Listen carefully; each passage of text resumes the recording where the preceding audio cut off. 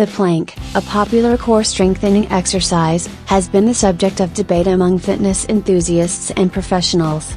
Some argue that it's a useless and potentially harmful exercise, while others praise its effectiveness. Those against it argue that it can cause lower back pain due to excessive pressure on the lumbar spine, especially if performed incorrectly. Additionally, they claim that it doesn't sufficiently engage the core muscles compared to other exercises.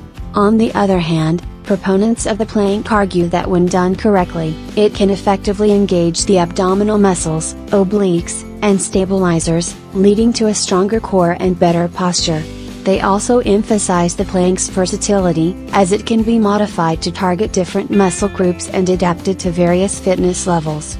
Ultimately, whether the plank is useless or harmful depends on individual biomechanics, proper form, and personal goal. Thank you for joining us on our health journey. Hope to see you in our next video. Please do well to like and share this video and also subscribe to my channel for more health tips just like this one. Subscribe now.